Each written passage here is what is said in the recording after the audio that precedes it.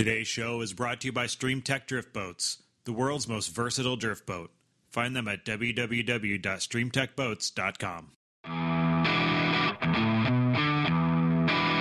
I kind of feel bad for these people, but at the same time I don't because they're stupid. Don't see a circle around yourself, just start pissing everywhere. Oh, I hate the Dutch. Welcome to our country. So. She doesn't really look Canadian. She looks almost American. Just insulted all of Canada. Oh, every time I say something, you got If I'd known that before, I would have just interspaced every other sentence with something horrible. Well, I haven't felt my feet since I sat down in the chair. Can you see your feet, though? No. I'd rather do anything else on the planet than go tip a cow over. How about Canada? Is there any stream access issues up in Canada? Nobody cares. Not very much. Kids, if you don't understand that joke, ask your parents. Evan, Derek? Yeah. Oh, crap, here it comes. Your flies are open. Thanks. Grab hold of your flies. This is a podcast for nymphers, strippers, swingers, and dry fly guys. It's the show that brings you stories, instruction, and conservation from three guys who live it every day. This is The Open Fly.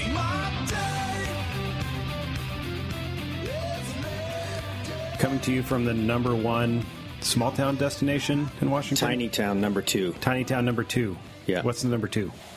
There's one better than We're us? the runner-up. Yeah, Port Townsend. Oh. You gotta love Port Townsend. Well, that one makes more sense. It does. There's actually things to drive there and go do. I don't know why anybody drive to Duval for an afternoon. For our municipal brown trout hatchery. Take a tour. Yeah. Feed the fish. Never Touché. underestimate the general public's sense of taste. Yeah. Plus, we got the new Duval Tavern, which is not new, but revitalized. The new old Duval Tavern. Yeah. I don't know if you can ever get served.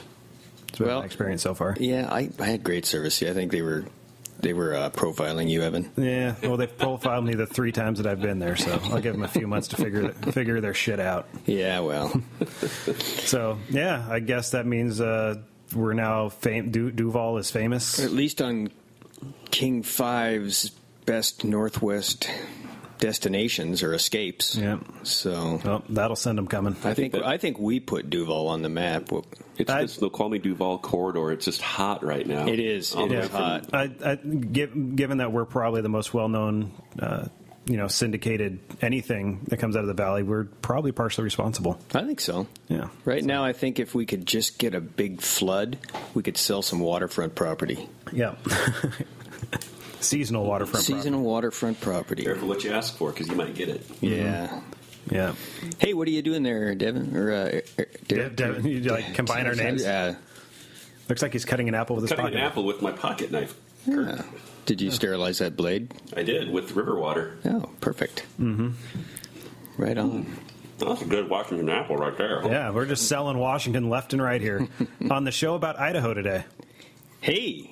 Well, they have famous potatoes. We got famous apples. We actually make more potatoes than they do. Yeah, so. But don't tell anybody that. They'll be very close to each other very It's like, just let them have that one thing. Let them have it. Besides Mr. Potato Head, name another famous potato. Baked potato. Hold That's on. a type. I'm not discriminating against types of potatoes. I don't know, Kirk. What's a famous potato? Well, beyond Mr. Potato Head, I don't know. See, I think that they're taking some liberties when they say famous potatoes. It's like famous potato. Oh. Yeah. See, you'd have Mr. Potato, Mrs. Potato. Well, that's kind of the same thing. Maybe, okay, famous potatoes, Mr. and Mrs. Potato Head. Write in, tell us about the famous potatoes we're not thinking of. Yeah. Yeah. Well, on that note about writing in, should we tell them what's going to happen if they write in, when we might read it? Oh, well. We're going to lay down our secret we've been keeping the last few shows? Yep, we're pulling the plug. We're done, right? No, we're not done. The FCC has pulled the plug? There we go. Yeah. No, so in scheduling our summer month shows, it was becoming apparent that getting good guests over the summer month is an issue. Turns out that guides that guide like to guide when their clients want to go fishing, which is during the summer. So, and turns out one of our hosts is also a guide that likes to guide during the summer. So, there were scheduling conflicts pretty much with everything we were trying to do. And given that we want to keep the quality of the show, just superb. Oh, okay. Yeah. We didn't want to start cranking out a bunch of turds, essentially. You can't force that. No. Don't push too hard. Yeah. We didn't, it just wasn't happening. And given that this is our first year in business, we didn't really have a plan going into it. And it just seemed like summer is just not going to be the time to do the show. And so we're going to be taking a bit of a hiatus starting after this show. And by hiatus, I don't mean like we're done for the next 3 or 4 months. I mean, we're going to... Derek, don't eat into the microphone. I'm not. I can hear it. Anyway. Can we cue up some Don Henley, Boys of Summer, right now? I don't think we have the licensing to that. Oh. We could probably cover it. You want to sing it for us? Pass. So... yeah, we're going to do shows over the summer, but it's going to be pretty infrequent, and it's going to be on a basis of when we can get guests in. Yeah, it's not going to be, okay, we're doing a show every week, let's fill them up. Let's be, okay, we got this going on, we got this guest that can do a show. Let's try and find a time that the three of us can get in, make it happen, do a good show. If we can't do a good show, it's just not going to happen. No, I say we do bad shows if we can't do a good show. Yeah. Just give the people what they want, which is a show.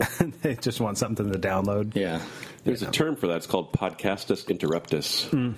Ah. Did you just come up with that? Well, sometimes people suffer from that. So yeah. So it won't be us. It'll be you. Yeah. We're going to pick up regularly scheduled programming this fall. I don't have a specific date in mind yet. It's just going to kind of be when we can start regularly scheduling shows between the three of us and good guests. Like a back to school special. Yeah, exactly. And then through the fall and the winter months and the spring months, just like we did this year, not going to be a problem. I mean, there's still plenty of guests that we need to get on the show and do this, but summer's not the time to do it. And you guys should all be out spending time outdoors and enjoying your local fisheries besides sitting inside or in your cars listening to us. Well, just take it with you. I mean, it's portable, right? Get your iPhone. Yeah, but if you're listening to us when you're out fishing, you're not getting the... I think people like that. They like what? They like listening to us when they're out fishing. Oh. I think that's like on par with listening to us in the bedroom, if you catch my drift. Just crank that up, turn off the Barry Manilow, crank up the open fly. Your fly's open. Mm-hmm. Okay. Everybody that I talk to on the river that I fish with says, I really love that podcast. I listen to it while I'm on the river all the time. So maybe there's just an audience out there that you don't realize exists yet. Well, Derek knows they exist, apparently. I can tell you exactly where they are, too. Well, Derek, you were on board with not doing it over the summer, so now you're on board with doing it over the summer? No. Okay. That's not what I said. Okay. You know what happens when you assume? Yeah, I know. Well, then. Yeah. We've all seen that movie. Yeah. Yes. All right, so there you have it. Next couple months, our flies will be open infrequently. That's the long and short of it there. Huh. Anybody else? Good? Well, I got nothing. Don't have any grievances to air? I'm happy with that. No. Yeah, so Derek can guide and work and not feel obligated to this, which is nice. I'm the only one that's sitting in here every day. It's a great source of material, however. So, I mean, you can expect action-packed, greasy, grimy gopher gut material when we get back in the fall. Yeah, well, we'll get some of that during the summer, too. We're just going to wait till we have some. Yeah, during our hiatus, I'm going to take voice lessons, too. Mm-hmm. I'm writing a script for a maybe-to-be-released movie called the OpenFlightPodcast.com. Holy crap. So nice. just put it out there. Who's gonna star you? Brad Pitt, yeah. Or Grant Show. Martin Short for me. Yeah, that works. I see what you did there. Yeah. What could we get? I'm just going to go straight for Gary Busey. I mean, why not? If he's still alive to play the part of Evan Berg. Yeah, he's still kicking. He was just in an Amazon commercial. Oh, I saw that. Get Charlie Sheen played by Busey representing you. He played Buddy Holly. I mean, he could. So, he could pull me off, I think. The world's full of imitations. Well, let's not even talk about Gary Busey pulling you off. The world is full of imitations. So, yeah. Yeah. All right. So, we were going to try and do another show as our official last show of the season, but it turned out we couldn't even schedule that because we were all one of us is gone each week for like the next month. Like I'm in Mexico next week, and Kirk is hiding out in a cabin the week after that. Derek is being important and guiding people the week after that. And you just can't get reliable help these days. No, you can't. But you know what? I might put out some job listings on Craigslist. see if I can find some interns to help me out over the summer. There we go. There we go. Some studio interns. Yes. We should get an intern anyway. We should. That would be great. A recent communications graduate or soon to graduate. Send your resumes to theopenflypodcast@gmail.com. Yeah. There's a lot of value in being first. Mm-hmm. So you could be the first one to say that you were the Open Fly Podcast intern. Yeah, so we don't have to walk to the other end of the house to get our own coffee anymore. Don't misrepresent yourself. Please send photos of you and fish and you have, stuff like that too. You have to have a resume. Yeah. I'm not saying we discriminate. We're an equal opportunity employer and provider, but females will get preference. I'm fine with that. Derek's shaking his head. No, I don't have any problem with that at all. Oh, okay, good. Yeah. So we're 10 minutes into this and we've gotten nowhere. That's par for the course. So did you guys hear about somebody, quote unquote, breaking into the local hatchery on the Snoqualmie? Oh, yes, up at the Tokal Creek. They, yeah. Yeah, it's, yeah. So those of you that know, yeah, we do talk a lot about our local waterways a lot, but a lot's going on, so we're going to continue to talk about them. They recently decided, or there was a ruling that the WDFW is not going to be releasing the Chambers Creek hatchery fish into the most Puget Sound rivers except for the Skykomish. We talked about it a little bit last show. So that means the hatcheries like the Snoqualmie right here still had smolts that were unreleased, and they were going to be putting them on a truck and driving them across the state to put into a lake. And coincidentally, somebody broke in, some vigilante, somebody standing up for the rights of, their rights to, have hatchery fish, went in and released the fish into the river. And, that's the official story, but I don't know if I buy it. There's speculation that it was an inside job, too. Yeah, well, anybody that knows the way those places work, your average everyday angler is not going to climb the fence. Those things are pretty well fortified too. I don't think you can just get in there and release fish into the river. I don't think anybody's even know how to do that. Yeah. And weren't they like on the truck already or something? I don't know. It's fishy. The whole thing is fishy. Yeah. It basically, you would have had to have been working there or had knowledge of the way the equipment worked in order to make that happen. Even if it was somebody else that came in and did, it's almost like they left the key under the mat. Yeah.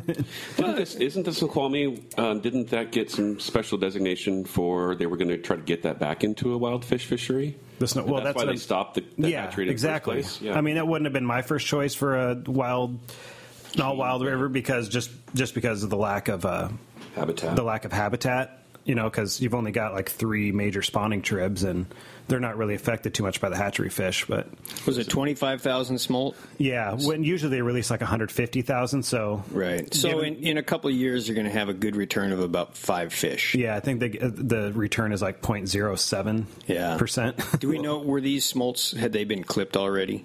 I don't know that much, actually. That wasn't in the official reports. So here's my experience on that river. So what was going to happen is that, it opens up on June 1st.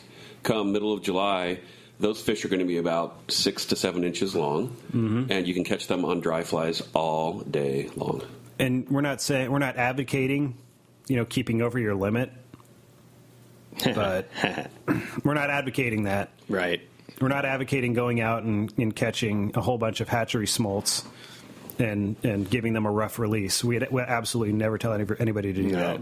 No. But I might have some spots on my drift boat available.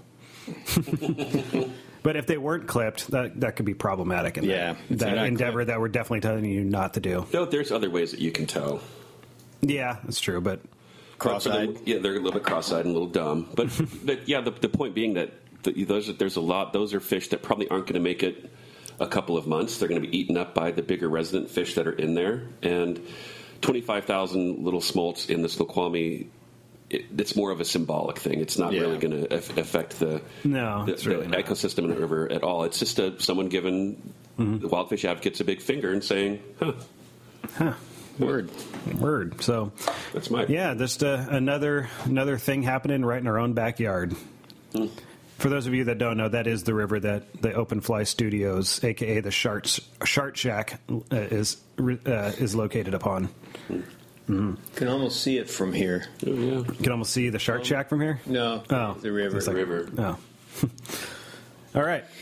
How about we let one of our listeners win something? That sounds great. Yeah. Yeah, our monthly winning things. Which listener? The one that gets drawn. So even and I do want to add that over the coming months, over the summer months, even though we're doing irregular shows, we're still going to be doing giveaways. So those of you that are donating, if you suspend your donations over the summer, I mean, we fully understand, but if you do continue donating, your chances of winning are going to be even better. We're still going to give away prizes. That's not stopping. It'll probably still be at least once a month.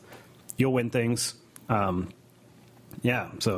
don't stop donating. We do still have our expenses are not going down. We still have the same hosting and the same site hosting, same file hosting, all that still costing us money. So that's what your stuff. Yep. So give us money while we're not on the air. Yeah. Yep. It's like a subsidy. Yeah. We'd like to get paid. That's pretty much what it is. Produce a podcast. I mean, none of us are getting paid. It's conservation. Dividends. So really what we're doing is we're just showing people how you can use things that already exist for your current needs. Right. Upcycling. Mm-hmm. Upcycling. Yeah, that's a good way to put it. I like that. Let's find a winner. Random generator. Hold on. Of course, it's all closed. Throw a little bit one of those spring twangs in there, Kurt, that you do pretty well. All right, I'm gonna butcher this last name, but Peter Legrid, Legrid. Peter Legrid. Legrid. You know what you win? So it's going to officially the prize is an Allen XLA series reel. But if that's a reel that you're not going to be able to make use of, I know it's kind of a big game reel, but if you're a mountain brook trout fisherman, it'll be pretty much useless for you because it's like bigger than the fish you're catching. If that's not going to work out for you, we'll work out something else. So Peter, send me an email, theopenflypodcast@gmail.com, and we will get that sent out to you. Congratulations. Yay. Very nice. Yeah. Yay, Peter. Thanks for donating stuff. Yeehaw. All right. Okay, does that wrap things up for the day? Yeah. Kirk, I'm going to cue up your theme song, because guess what? We have feedback this week! Hey, I have job security. Yes. Thank you for supporting Kirk's employment with the Open Fly Podcast. Yep. We'll double his salary for the show. Perfect. Okay, first, Christoph writes in. Does Evan have what it takes? Was my first thought, but after powering through 7 episodes in one day, I find myself really looking forward to the next episodes. Keep up the great content and interviews. I might suggest you contact Alexandra Morton, a privately funded salmon conservation researcher in BC, currently investigating the effects of salmon farming and their contribution to the spread of infectious salmon anemia virus. Given that farmed salmon are sold countrywide, this is an issue that is relevant to all of North America. Her blog is located here. I'll skip the http:// Yeah, just skip that part. Yeah. alexandramorton.typepad.com/. Keep it open, keep it wet. Oh. All right. Yeah. Was that Christoph with a K or a C? Let's see. It's C and an H. So it's like Christopher? Christoph. Gotcha. Yeah. I know Christoph. He's a friend of mine. Yeah, I met him last fall. But he just moved. He left us. Oh, did he go to Georgia or something like that? No, he went to Alaska. Oh. So I don't feel bad for him then. No, because now I have a home base where I can use my miles that I accumulate, over the year traveling for work, and then I can go fly to Alaska for more quote-unquote work. There you go. Yeah. Field research. Gas up the Anyway, jet. yeah. And enough about Christoph. Alexandra Morton is actually somebody I'd really like to get on the show. I haven't tried to reach out to her to get her on the show, but I think she fits in exactly with what we're doing here. She's probably undoubtedly listening, so get a hold of us, Alexandra, please. Yeah. So, How does she do that? How does she do what? How does she get a hold of us? Email, carrier pigeon. Which is? theopenflypodcast@gmail.com. There you go. Mm-hmm. Or our contact page at theopenflypodcast. You have to tell people these things or else they just don't figure it out. Yeah, it's true. I'm sorry. Yeah, theopenflypodcast.com. Click on the contact link, and you will be sent to a form that will send us an email automatically. In fact, Christoph actually used that. That's how he did it. So we know that it works. We know that it works. Or maybe just contact Christoph, and he'll tell you how to do it. There you go. So, Alexandra, definitely on our wish list. We haven't officially reached out to her to get an answer, but we haven't been turned down yet. So there you go. We're batting 1,000 as far as getting. There's a couple places that never responded, but nobody's actually told us no. Yeah, that's a good track record. Yeah. Kind of like the girls at the high school dance that just, you ask them if they'd like to dance and they just turn around and walk away. Yeah. You didn't get no. No, they didn't say no. That's a new dance style. I just usually tell myself, oh, the music's too loud. She probably didn't hear me. Could be. Mm-hmm. Okay, next, Patrick writes in, Gentlemans of the Open Fly. While listening to your latest podcast during my morning constitutional, though I may have misheard, I thought there was a mention of the stickleback. Not the nickelback, the stickleback. Not the stick. Yeah, he must have just been half listening during his constitutional. Yeah. There must have been a fish tank in that orthodontist's office that Derek was visiting, and I'm not surprised that a guide of his obvious talent could listen to a stickleback. After all, I believe he may be a trout whisperer. I had a random contact with a stickleback or two years ago when I was a kid, and the only fly I used was attached via monofilament to a clear bobber that was cast with a spinning rod. These sticklebacks were in California's June Lake, and I was swimming among them. They were inoffensive fish, and I do not believe it is fair to refer to any stickleback as a hoser, whether it lives in Canada or elsewhere. As essentially, it is a bait fish and important to many ecosystems. If you're going after the bigger trouts or basses, sticklebacks do matter. May your rods always be bent. Patrick. P.S. With all the mentions of slick bottoms and boobies in this podcast, I'm wondering if my visits to Washington have been during the wrong seasons or in the wrong places. Yes. I can tell that he took a lot of time to write that. There's some caring in that email. Yeah. Reminds me of... The proof's in the pudding. Sarah Henry was swinging a stickleback pattern, and she caught the only fish of the day. And for those that don't know, Sarah Henry is a Canadian friend of ours that lives pretty close to Nickelback, which rhymes with stickleback. Right. So, and she was swinging a stickleback and caught a trout while Derek was guiding her. Perfect. Yeah. Just everything, it's all related. It all connects. I wouldn't have had her using a stickleback pattern if I didn't know that sticklebacks weren't the bait food of the day. Mm-hmm. Yeah. As far as the slick bottoms and boobies, can't help you. Okay. That's just... You got to find your own way. I wonder how Patrick feels about chubs.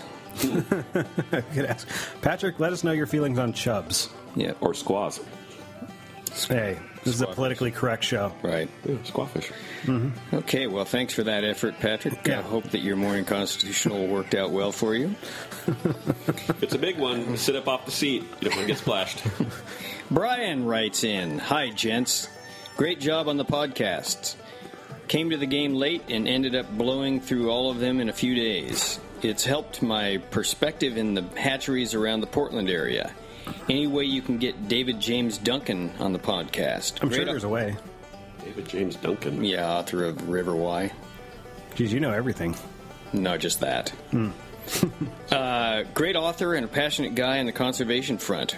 Quack, rye whiskey, and not a Canadian. Well, thanks for that. Yeah. No, I think David James Duncan would probably be a great interview. It would be. Yeah. So we'll get a show of him and Alexander Morton next fall. Perfect. Oh.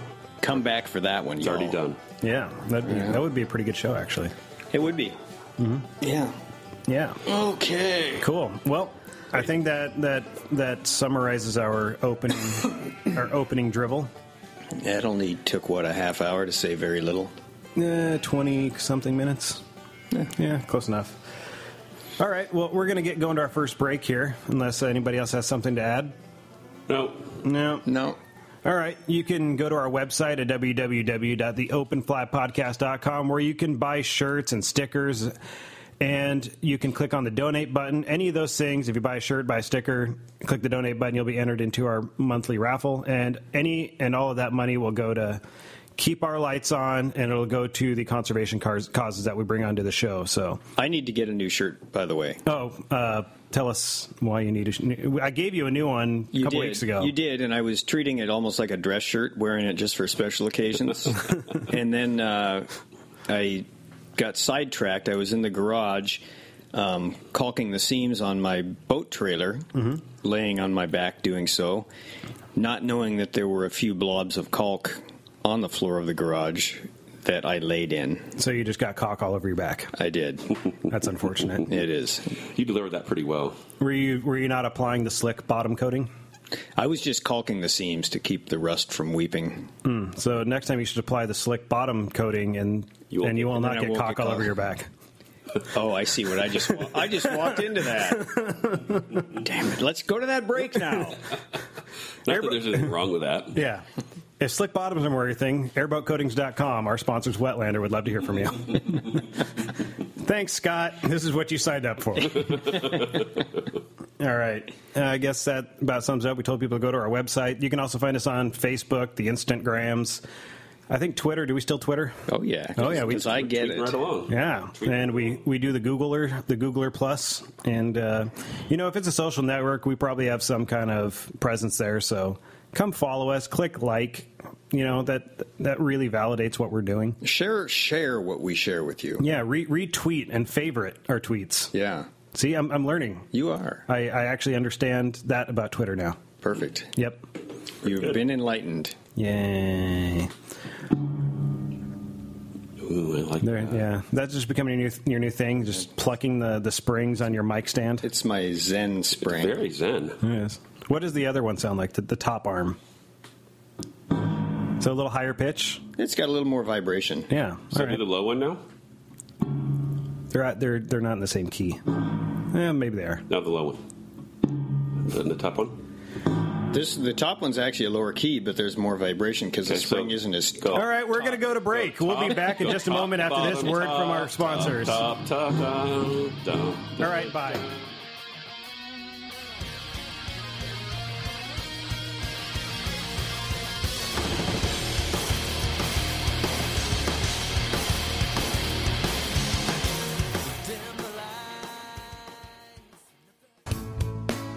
This is Derek, and on behalf of Stream Tech Boats, I want to talk to you about 3 factors that I consider really important when you're choosing a drift boat, and that's safety, fun, and performance.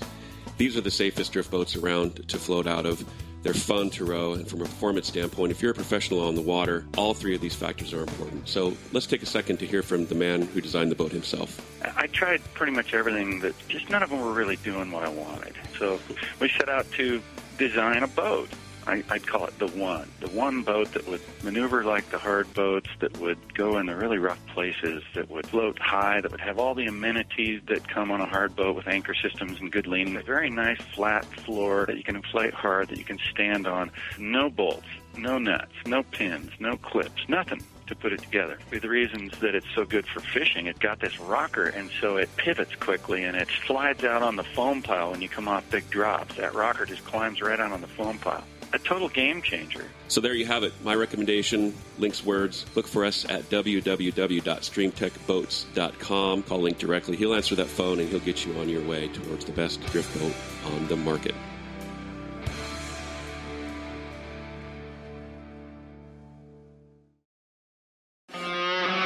Now back to the open fly. All right, we're back with today's conservation segment. Today's conservation segment is brought to you by Wetlander, the slick boat bottom coating. And, despite our joking around about it in the last segment, the stuff is the real deal. I coated my boat top to bottom, my aluminum drift boat. It is the slickest, most flexible boat bottom coating on the market. And I can say that from experience from having used the other ones on the market, and that is why we accepted them on as a sponsor, because it's something that I truly believe in and would be more than happy to recommend to anybody. So if you have any questions about it, you can get a hold of me, the Open Fly Podcast, at gmail.com and ask my personal opinion, or you can go straight to airboatcoatings.com. And Scott Hogan, the guy that's behind it, he will talk to you, make sure it's right for your boat, whether it's a fiberglass, aluminum, or any other kind of drift boat or anything else you might have. You'd be surprised the different uses that it can be used for. So get a hold of me, get a hold of Scott, anybody. We'll make sure that it's right for you and get it on your boat. So airboatcoatings.com, Wetlander. All right, and today's conservation segment is going to be with the Henry's Fork Foundation. We got, hold on a sec. Brandon Hoffner. Sorry, I forgot his last name there for a second. Way to go, Evan. Yeah, we're real journalists over here. I was like, Brandon Hoffner. Sorry, Brandon. I didn't mean to do that. No problem. Brandon is the executive director there at the Henry's Fork Foundation, and is going to tell us a little bit about what they're doing. And like usual, we're going to hopefully relate it to what's going on on your local waterways and all that. So, Brandon, welcome aboard. Well, thank you for having me today. I appreciate it.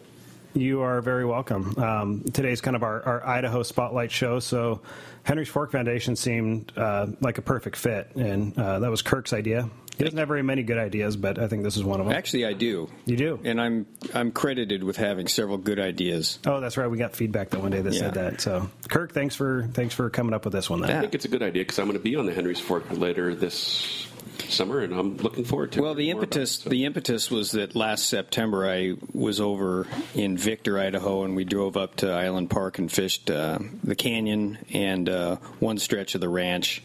I'd always wanted to visit the Henry's Fork, and being there made me realize that it's a destination fishery for people from all over. Yeah. And so the Henry's Fork Foundation is obviously an organization doing work on a fishery that gets an amazing amount of pressure. So I think this will be a great interest to people from far and wide.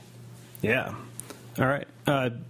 So why don't you go ahead and, Brandon, tell us a little bit about the Henry's Fork Foundation, what you guys do, maybe a little bit about the history, and then we'll go from there.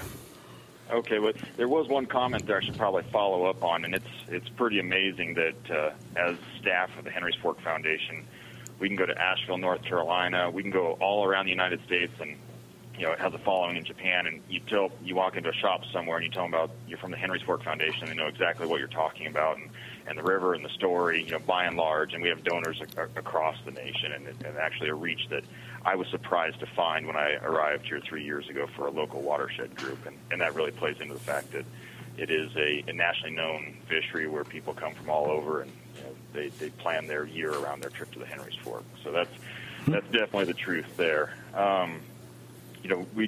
A little bit about our history. It started in 1984. This is our 30th anniversary, so it's a big deal for us here in 2014. I also started in 1984. Yeah. And we determined before we got on this call that we were more mature than you. So and I can, given that Henry's Fork and I both share the same birthday, I think Henry's Fork Foundation, definitely wins the maturity award here.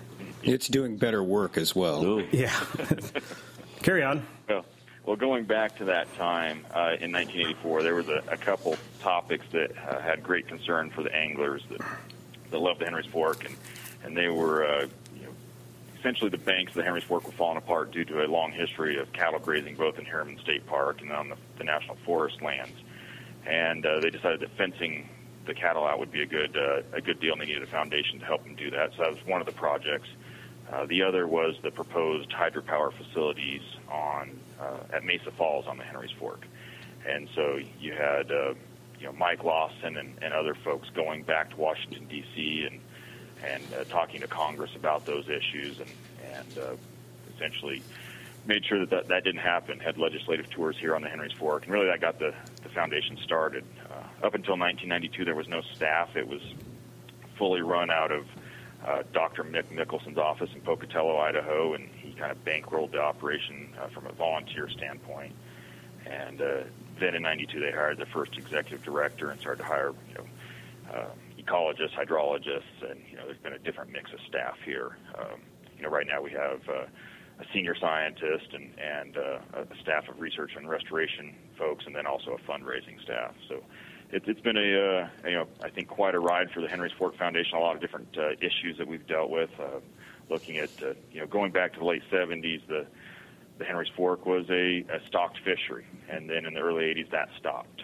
And now we can proudly say that through some of our work and the research that led to different projects, we now have a wild trout fishery that at least the population index in Box Canyon and some of these areas below Island Park suggest that we have as many fish in the river that are wild fish as we did when it was stocked. So I think that's a real accomplishment for the foundation and all of our supporters. That's pretty good numbers. You do a fair amount of education locally, don't you? Yeah. When we have this, this world-famous watershed, then the interesting thing is, 6,200 fish per mile in Box Canyon and other sections doing really well. But a lot of our local population, they don't realize what they have in their backyard. They live, work here. Their family's been here 4 generations. And as far as that perspective, they don't know much about it, how it is such a unique ecological area and these different, one of the most ecologically diverse sites in the United States, being that we have, the moisture we get here. If you look at a map and you look at annual precipitation, this part of Idaho, Wyoming, Montana here stands out. We have such a diverse ecosystem because of that moisture that most places just don't get in the West. And of course, just like a lot of places, quick turnaround from dry to wet. But we're fortunate. I'm sure we get more moisture here in Duval. Yes, that is true. And we do not have 6,200 fish per mile. Actually, I think we got 25,000 fish per mile at the top of the Snoqualmie there right now.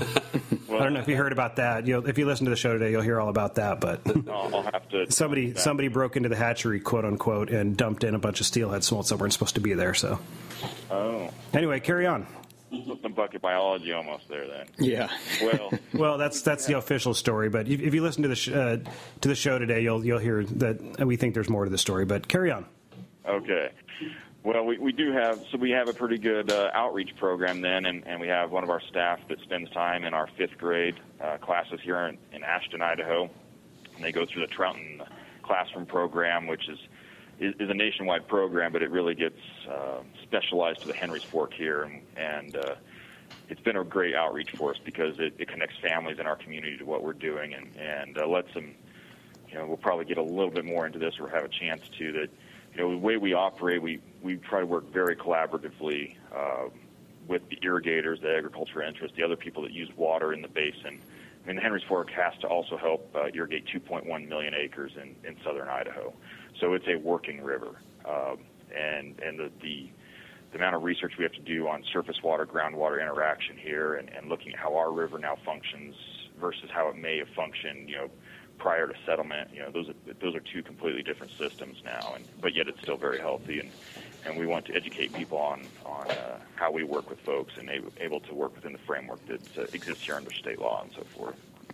Hey, Brandon, this is Derek. I've got a question for you about, you described that it was a hatchery fishery or a planted fishery before, and now it's a wild fishery, and that's a big change. And we have those issues here in Washington where you've got the conflicts between, those 2 opposing parties. How did the foundation get to that core in people where they started to appreciate the wild fish more than what was there prior? And, I mean, can you describe how you made that shift and so people started to care more about the wild fish than the plants?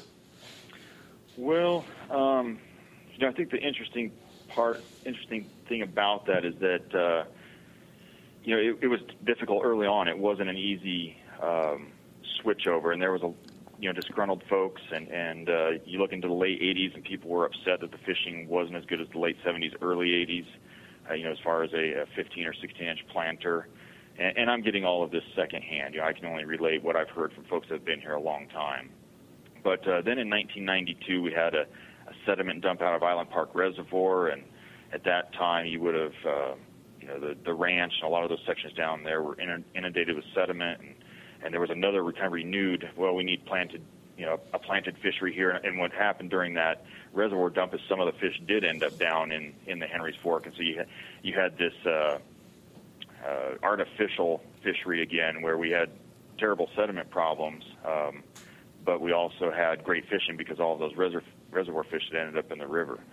And so it took many years, but I think people now see that after having success with wild fish and the way they behave, the way they act towards a fly, and just the nature of it. We did some branding studies for about 3-4 years ago, and literally we're down to where only 10 or 15% of the people still favor stocking in any manner. Most people here want to come to this river and fish for wild fish, and they've just developed that mindset that fishing for large wild fish on the ranch and, even 10 years ago, 5 years ago, if you didn't see as many, that was fine. Now we actually get complaints, well, there's too many of those fat 16-inch fish in the river. It's just part of having a healthy age structure. we can't keep those off our line. And, well, that's a good problem to have. Now, Yeah, I was going to say. A lot of healthy, fat, wild fish in the river. So. Oh, no, a 16-inch fish. The sediment dump that occurred in 92, is that an event that could have been avoided? Well, yeah, and then that was actually the Henry's Fork Watershed Council. We co-facilitate that with Fremont Madison Irrigation District. Kind of was born out of that issue and a couple other issues. Actually, that was an Idaho Fish and Game trying to clean up the fish assemblage in Island Park Reservoir, as far as rough fish, and they wanted to rote known, and it just got taken a little too far, and it wasn't monitored closely. It's hard to imagine it happening now, just because of the collaboration and communication between the federal, state agencies, groups like ours. We meet quite often. We're always talking about different issues on the river. When there's going to be a project, we work through a process of looking at and evaluating those projects together. So it wouldn't happen now, more than likely. I hate to say never, but it did start a tradition now of communication that has turned out to be really positive for the river. Right. And you talk to the old timers on the river, and they went out there, and feeling, you can read some, I think it was maybe in Fly Fisherman Mike Lawson wrote, and this feeling of death, and Renee Harrop and these guys, this is awful. Well, luckily we have these resilient systems too that, given a little time and a little energy, luckily we had a flood 3 or 4 years later that helped flush a lot of that out. High flows, I wouldn't say flood, I guess, but high flows, natural high flows that cleaned it back out, and things are different still today, but yet it's it's very productive. Right. Today's show is about places that were secret at one point and are now suffering for it. But it seems like the Henry's Fork has gone an entirely different direction. I mean, all those fish per mile, that's an amazing number of fish, and that obviously has to attract a lot of attention. So how has that changed the fishery at all, or is it the factor that the more people know about it, the more they want to protect it? We're exploring that quite a bit today on the show. Okay, well, it's a great point. We actually look at a membership in the Henry's Fork Foundation. A lot of people look at it when they come here. They're kind of buying into it. Now I've got a stake in the Henry's Fork. And luckily, with those types of population that we have in different sections of the river, and you look at 80 miles of fishable water, it can handle a lot of pressure. Now, there's always going to be issues with, too many boats at certain times, or too many people on the water, and people get a little bent out of shape. They'll yearn for some olden time or times past when there may not have been someone. But normally you can go find a spot and have yourself a pretty good day of fishing, even with the attention paid to the Henry's Fork. And in 2011 we had super high water year, and the South Fork of the Madison and all Teton and all these surrounding rivers were blown out and stayed blown out most of the year. And all the pressure was on the Henry's Fork. And if it wouldn't have been for the Henry's Fork, there wouldn't have been a lot of fishing to be had around here. So we see that as a great resource to have, this a spring-fed type system that in certain years can be the only game in town. And we're kind of proud of that. And I think if we work hard and work with the people that come here and want to donate and help us with our work, it'll be able to handle that pressure going forward. Mm-hmm. Yeah, it seems like Idaho is quite blessed with good fisheries, and we're all that's the reason why we're having the show today, is to talk about the good and the good and the bad, and figure out what you're doing differently that other states and other organizations can start to model. So hats off to you. That's awesome. Yeah. Well, thanks. Yeah, you got to have the good starting ground to begin with. That goes back to that moisture we get here, and this the moisture plume that ends up here, and the geology that allows for a spring-fed system of water that percolates through the Madison Plateau and Yellowstone National Park and ends up in Big Springs and flows into the Henry's Fork, or the other systems we have too. We just have a lot of water to begin with overall compared to a lot of places, and then these collaborative efforts where it's not always pretty. We don't always agree. We do get criticism. Why would you talk to the irrigators? But they really do. We've got a huge agriculture economy here, and the people on our staff and our board, we want to figure out how to make the fishing and the fishing industry and the health of our rivers additive to that. And, got a lot of potatoes that need watering. That's right. That's right. Who was Henry? That's a good question. Thank you. We're full of good questions today. I don't even know which Henry it was. There's Henry's Fort. There's Henry's Fork. This is also called the North Fork of the Snake River. And so I don't even know who Henry is, to be honest with you. Is it Henry Winkler? That was not a question I had prepared myself for. Well, we can bleep this out and make you sound intelligent. I'm going with Henry VIII. I'm saying Henry Winkler. Henry Ford. Yes. No, we don't need to make me sound intelligent. I would worry about bleeping it out. It's probably that Caribbean Canadian. Oh, I know who it is. I know who it is. Dave Henry. Dave Henry, the They named Caribbean. it after Dave Henry. The Caribbean. Sorry, Brandon. You probably don't know who that is. He's a friend of ours. He's a Canadian, so it makes sense. They named it after a Canadian. Yeah, there we go. Dave Henry's Fork of the Snake River. So where are the offices of the foundation located? You're in Ashton? Yeah, we're right on downtown Ashton here on Main Street, 512 Main Street in Ashton. We've actually have a building that was donated by one of our supporters, and so we've got our staff of 8 that offices right here in Ashton. And then during the summer, we try to have a satellite office in the Island Park area. Nice. So people can stop in and talk to us while they're, they can come from Trout Hunter or Henry's Fork Anglers or wherever else and stop by and visit us. What are your forecasts for fishing conditions at the end of June this year? I'm coming out. I'll stop by the office and say hi, bring you a shirt or something. That'd be fantastic. The fishing conditions this year should be great. We're still riding the wave of high water. Some of this 6,200 fish per mile, it's a result of not only drought management planning, which is an effort where we work with the federal, state, and then local agencies to ensure that we're not trying to get more water. What we're trying to do is shape flows so that they're beneficial to the trout population.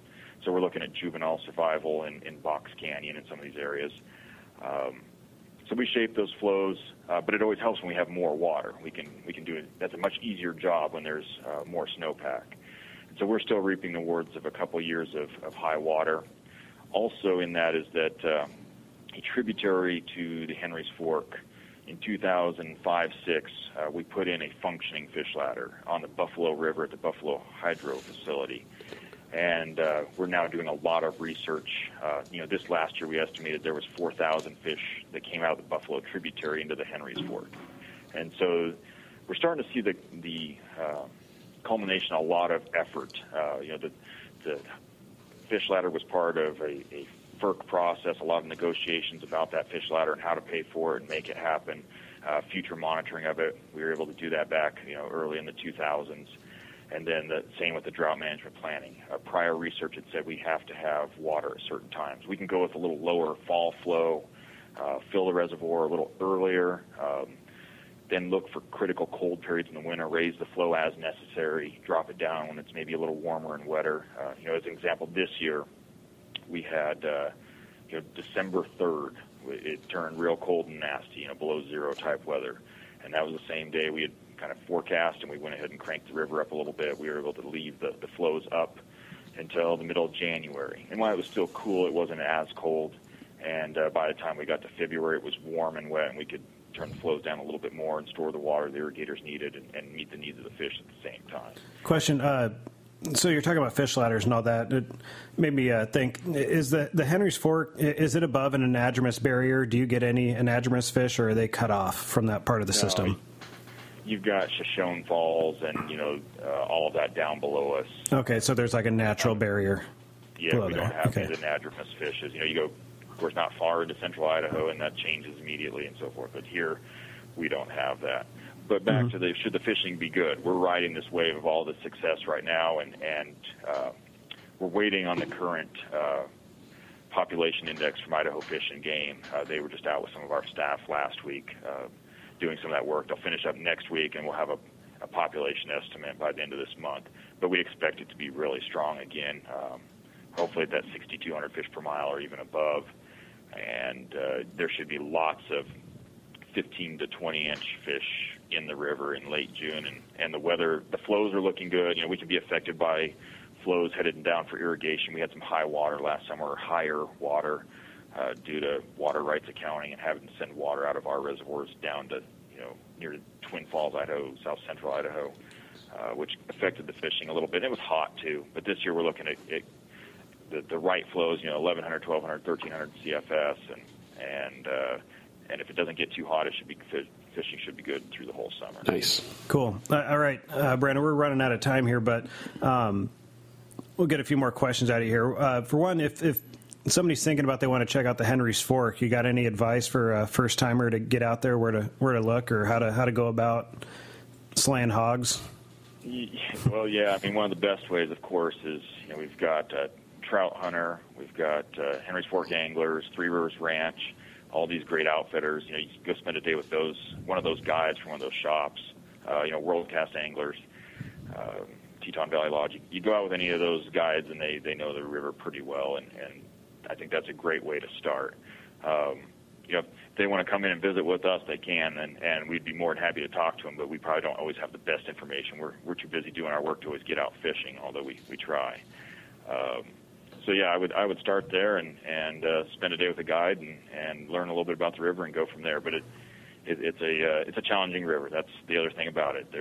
You go to fish the ranch, and that's not an easy day of fishing. Some of the best fishermen I know, if they come off that and have caught a couple of nice fish, it's a fantastic day. I'll confirm that it is not easy. We actually got chased off a stretch of the river down in the ranch by a thunderstorm, which basically just basically cut our losses short. Kind of the way I put it. Well, we went out to that short thing again. We went out to film our 30th anniversary film last September, and we had some of the best fishermen in this area, well-renowned authors and everything else, and our conservation fund director was the only one that caught a fish, and it was an 8-inch rainbow. It was, how could this happen with these? You're not selling it anymore. I don't want to tell you what it's not, and it is not. You have to go to Warm River or Stonebridge to Ashton. That's where you go if you need a little easier time catching fish. When you want a challenge, you go to the ranch. Awesome. So if our listeners want to contribute, find out more about what you're doing or anything like that, where can they find out more information?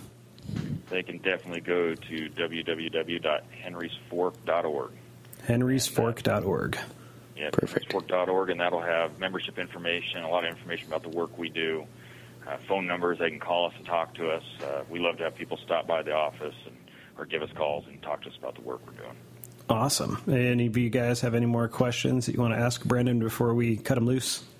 No. Great job. I mean, obviously you're doing a wonderful job of protecting a nugget that you have over there, and it's impressive that a river that gets that much attention can continue to give back the results that it does, and that's obviously due in no small part to your organization. Yeah, 3,000 members, a lot of support that we get to make that happen, that's for sure. And I sure appreciate the chance to come on and visit with you guys today. No, thanks for coming on. We appreciate you not rejecting our offer for airtime. Yeah. We're, like I said before we brought you on, we're batting 1,000 right now. We've had a few non-responses, but everybody that's responded has responded favorably. Good deal. Yeah. Cool. All right, Brandon, thanks a lot for coming on board. Thank you, guys. Talk to you later. All right, take care. Bye-bye. So we can encourage our listeners to go to henrysfork.org and donate and send their receipts to us. Yes, that is correct. What happens if they do that? They win things. Cool. Well, they have a chance at winning things. Right on. Yeah. I'll be out there at the end of June, so if you see me in my DreamTech boat Salmon Fly, do that stretch that he mentioned. The hard one or the easy one? The confidence boosting stretch. Well, we're doing 65 or 70 miles over the course of like 3 or 4 days. So, that's it? Yeah, nice. We're doing Swan Valley down, so. Yeah. I have never been there. How far is it from Boise? About a 4-hour drive. Oh, okay, never mind. Because I'll be in Boise this fall, but that's a ways. So there's good places Boise. in Boise. There's no Z in Boise. Oh, sorry. I'll be in Boise. There's good places in Boise to go fishing. Yeah, I'll have a Mike from Cutthroat Leaders to. Oh yeah, you'll be fine, dude. I was gonna see if I could book a day with Hank Patterson, but I haven't gotten a hold of him yet. He might already be booked. Bring PBRs. Yeah. Yeah, Henry Fork is it's a beautiful area, and we actually did catch fish up in the Box Canyon. It wasn't easy. We were fishing from shore. Were they monsters? No, they were, smaller fish tucked in close to the bank, which is where we could reach them. But drift boats on the far side of the river fishing these deeper seams were getting into nice fish the whole time they floated past us. So it's a little tough on foot. Yeah. It is a little tough on foot. Yeah. Salmon fly hatch should be happening soon on the Henry's Fork, and I hear that that's a good one there. It's already happening on the Yakima. Yeah. 25 fish per mile. You guys go catch your Yakima, 25 fish per mile. I'm going to go to Mexico this weekend and do Mexico stuff. Right. All right. Actually, I'm preparing to go to my annual Yellowstone trip in 2 weeks. That's cute. It is cute. I'm going to Montana this weekend. Yay. There you go. And this is why you can't have a summer show. Because we're out fishing. The price of fame. It is. We're taking all our donations, all our sponsor money, and we're dispersing and traveling the world. Living large. Actually, this is a work trip for me, quote unquote. Not an open fly work trip, an Allen work trip. So, company trip to go down and try this year's new products and stuff and things. Sounds rough. It is. Well, we've got a couple more guests to get on the show. Let's we do. Let's move right along here. Yep. All right. Well, we're going to go to break, and we actually have double trouble guide stories today. 2 of them. That was Derek's idea. Yeah. I don't know. It's going to flow very nicely. And It will. It ties into exactly what we're talking about today. So It's going to be a little bit of a yin and a yang, a little bit of a opposite views. it could be. Yeah. Tenkara versus bass fishing. Not quite. Throw down. So, Derek, tell us a little bit about what to expect over the coming guide segment. Well, we've got 2 guests today. Dave Tucker, who has guided on what some would say is River X in eastern Oregon. Which is accessed from Idaho. It's accessed from Idaho. We have Chris Hunt coming on today, who is an author of a new book called Fly Fishing Idaho's No longer secret waters. So we're going to talk about the how water gets developed, how businesses get developed, and how, just like the Henry's Fork situation, where you've got fisheries that are having are struggling, and there's ownership that's taking of it, and it can improve. And we've seen that work really well, and we've seen that not work so well. So we're going to explore that today, and then how an author can come out and write a book about all the secret places. What's the difference between a guidebook and a guide? So that's what we're going to explore. Hey, all right. Yeah. Sounds awesome. We thought about this one. We did. Okay, we're going to go to break, and we will be back shortly with the guide segments. This is the Open Fly Podcast. We will return shortly.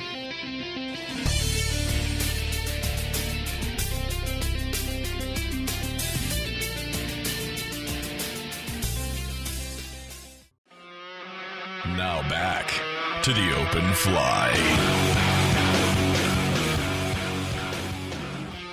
And we're back with guide stories. Where did we go? You ask that every time. And I don't even think we left the room this time. No. No. I did, actually. So, before going to the break, we said something that is no longer true. We said it was going to be a double guide stories day. It is no longer a double guide stories day. Nevertheless, though, it's an opportunity to talk about this issue because it feeds into what we're talking about with Henry's Fork and with Chris's book. So yeah. So Derek, tell us a little bit about. So we were scheduled to speak with Dave Tucker, who guides or has guided on the Oahe, which is in northeastern Oregon, very close to the Idaho border. Yeah, it's basically an Idaho fishery because it's pretty much cut off from the rest of Oregon. Right. So. Yeah. There's really, really good water in Idaho, but for some reason the Oahe gets a lot of pressure. And Dave is a friend of mine on Facebook. I've never fished with him, but we've had some conversations. And I guess last week he wrote a post, and it's called A Confession of Sorts. And I think this is common with, I'm finding it to be more common with guides that are on a fishery and it's really, really good, and it gets really, really fished a lot, and they build a strong business based off of that. And then all of a sudden, everybody knows about it, and then they start to see the effects of what they have been doing on the river system. And that's what I wanted to explore today, because Dave writes something that's very poignant in his confession of sorts, and I'll just get right to it. He writes, "I feel extremely guilty and sad for my part in the degradation of this once fine fishery. This once uncrowded river corridor has turned into a circus. I have gotten to the point of dreading every guide trip I have to conduct there. When my contractual obligation with the buyer of our business is up, you will not see me on the Oahe again." Where we're at right now with this system is that it's going to dry up, and far as like from irrigation. From irrigation, okay. Yeah, there's just not enough water. And I fished this system back in March, and I drove through the night to get there. I'd never fished it before, and all I heard was great stories about the huge browns, and everybody loves it. I saw these great pictures. It's a type of river that I like to fish. Canyon, nice small water, wading only. I think you can float it at certain times, but I got there in the middle of the night. I took a wrong turn. I ended up on the top of this hill and in the dark and almost got lost, and I figured that's just part of the adventure. So to me, that's the kind of thing that I like. I wake up the next morning, get out of the truck and wipe my eyes, and here I am parked at the base of this dam, and the river is not anything what I thought it was going to be at all. Just very, very small. And I got in the truck and started driving downstream to find a place to fish, and he's right. There was people there. There was already pressure, before the sun came up. I found a place to fish, walked in the water, saw some browns eating off the surface, and I caught a fish and I left. It just wasn't what I thought it was supposed to be. In other people's eyes, this is a fishery that is still their favorite place to go, and it's a great place. But Dave is advocating. He's taking a point that says, I guided this thing for 13 years. It used to be just me, and then it grew into 5 guides, and now all of a sudden this river is blown up, and the best thing to do is to let it die. Mm-hmm. So do you think the guides and the pressure is the problem, or is it strictly the irrigation that's multiplied by the fact that there's a lot of people on it? It's what I wanted to explore today. I mean, because here you have a person who built a business and built a life off of showing people this river, but yet it got to the point where he now advocates for it to go completely dry and start right on over. What do you mean, just dry the river up and then fill it back up, restock it with something? Yep. That's the position he's taking. You don't think the fish that are in there would bounce back if they just let the water stay and cut pressure? The Owyhee's a different river based on locale. I mean, I did just a recreational multi-day float years ago, way upstream. We put in at Rome and fished down. It's not a trout fishery up there very much. What is it like up there? There's rough fish in there. There's bass. Kind of a slow. There's put it this way. Anybody could row a personal watercraft through every stretch of the river where we were. It was a nice, lazy, recreational float, beautiful scenic canyon, but a roadless area. Below Rome, I don't think that there was any access until we took out. Okay.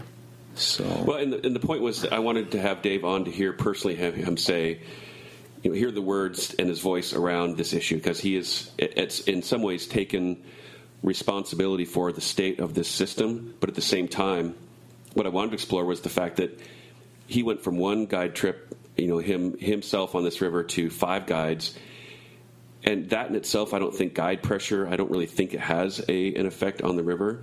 It's when you take somebody there, it's what they do after that trip.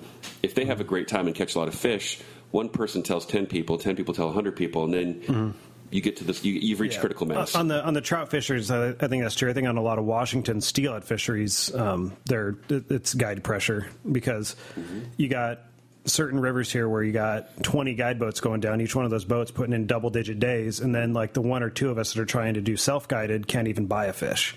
Because the guys that are out there every day, steelhead fishing, it's very spot specific, and those guys know exactly what rock to throw to, and then they move to the next one. And those of us that are not out there every day just end up, getting scraps at best, So it's a little bit different, from fishery to fishery. But this one, I think it is more along the lines of what you're saying. And I've seen the same thing in where I grew up in Eastern Washington. There's a lot of small streams that myself and like Joe Wellauer, who we had on a few weeks ago, grew up fishing. And back then, I didn't even think of these as secrets, just because, I grew up out in the middle of nowhere.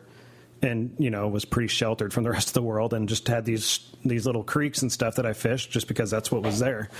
And I kind of took it for granted. I never fished any of the West Side rivers or the Yakima or anything like that. Never saw crowds. It just wasn't part of my worldview at the time. And grew up fishing these little creeks, caught nice browns, rainbows and all those things, and never really ever saw another person. And then I go away, once I got out of high school, I go away, moved out of state, moved back in my mid-20s, and started thinking about these fisheries again, and come to find out that there was a guide service back, around the year 2000 or a little after, maybe right around that time frame, discovered these and started doing regular guide trips there. And then another, and then not only was it one guide going in there, it turned into them sending multiple guides into these little streams. And next thing you know, if you go to one in particular now, one that, again, I'd never seen anybody at, but you go there in the fall when things really start picking up, there could be a dozen cars at the pullout, like the one where you got to get in there. It's just one bridge that crosses the river that you can access and walk up or down. And, you used to have the whole place to yourself, and now it's like a dozen cars or more. Mm-hmm. And mostly people that found out about it through the guide services, or I think one of them actually put on a thing at their fly shop one time. They did a class on Washington State creek fishing and handed out maps. Rocky Ford will never be the same. Yeah, not exactly the one we're talking about, but yeah. Well, I mean, so I've seen it happen, and the fishing sucks there now. There's no reason to ever go there now. Yeah, I don't think that. I've got it on the Yakima for 6 years, and I don't think I've added any additional pressure to the system. There's days that I know are going to be crowded, and there's days that I know they're going to be crowded. I tend to seek the places where there's not going to be a lot of people. Sometimes that works, sometimes that doesn't. It's a pretty large fishery, too. I mean, it can handle some pressure. And the Oahe is about the same miles in length. The quality fishing section is probably a lot shorter.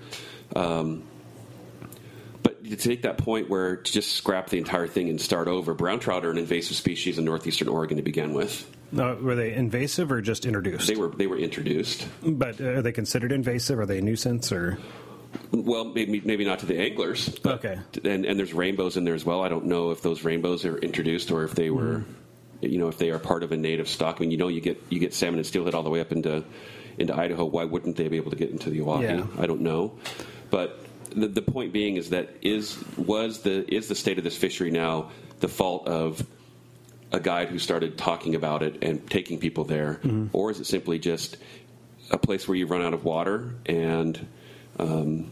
I think they've had some fish kills due to mismanaged water levels in the past too, where they just drew down the water so quickly the fish didn't move down into the channel. Mm-hmm. One thing I was hoping to find out about it too. I've never fished there. I might fish it when I go to Boise later in the year, but.